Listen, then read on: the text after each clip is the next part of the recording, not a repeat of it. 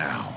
So is Ron Paul the one? The Texas congressman and presidential hopeful joins me today from Hampton, New Hampshire. Congressman, it's good to see you. Iowa votes 2 weeks from tonight, and the establishment here in Washington and the Republican establishment in Iowa has a case of the jitters right now. I was just in Iowa last week. There are some people who think you have the possibility to win that state. If not, they expect you to be very strong in the top 2 or 3. I want you to listen to this editorial in the Des Moines Register just the other day. The torpedoes are now in the water for Paul, and one of them is labeled "A Paul win hurts the Iowa caucuses." I've heard similar worries from GOP leaders in Iowa who fear that Paul's crazy train will haul the caucuses out to the political fringes and derail forever, stranding Iowa's coveted status. Why are they so worried about you?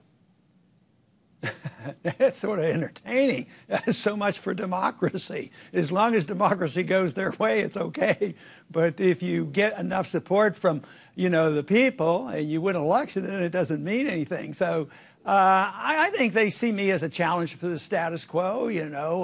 There's a lot of people I challenge, everybody from the military-industrial complex to the banking system, to the bailouts, to our foreign policy.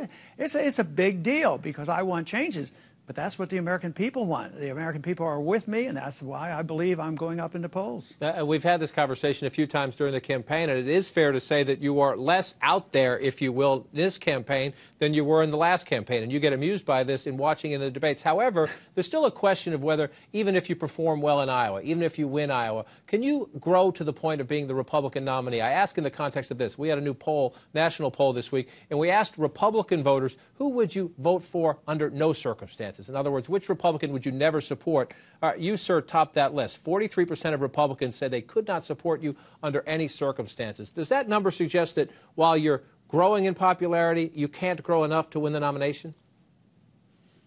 No, it doesn't mean that, and those aren't permanent numbers, but you might say, well, what about the young people coming into voting now? How do I do? Exceptionally well. What about independents? Exceptionally well.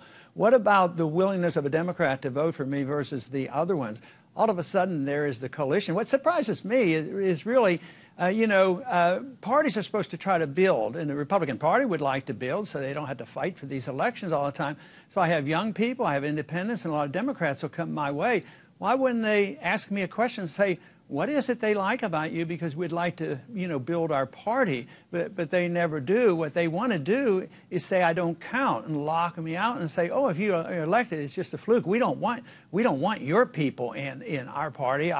We have a close-knit party, and if there's these new, young, energetic people, if they come in, oh, that's bad for the party. I don't really understand that, so I don't understand their rhetoric about building the party and then saying, well, we don't want Ron Paul's people coming in because they might take over the party. Well, what if we have an influence, and what if we believe in liberty and peace and prosperity and sound money? What's so dangerous about that? Some of those young people, I was struck by it when I was in Iowa last week. It's a lot like it was for President Obama back in 2008. They support you, not necessarily the party. It's more personal than it is the party. And a lot of them say if you don't win the nomination, they would like you to run as an independent, as a third-party candidate. Would you rule that out, sir? Well, I have no intention of doing it because I am concentrating on, doing very well in these early primaries. So I don't have plans to do that. It doesn't even cross my mind as planning to do that. But you don't say never? Well, I'm not an absolutist to say nothing. I'll never do this, I'll never do that. When I left Congress a long time ago, I had no intentions of coming back. But if I had said, I'm never coming back to this place, 15 years, 12 years passed, and then I ran again. But I had no intention of coming back. So I don't think it's good to say I absolutely won't do anything.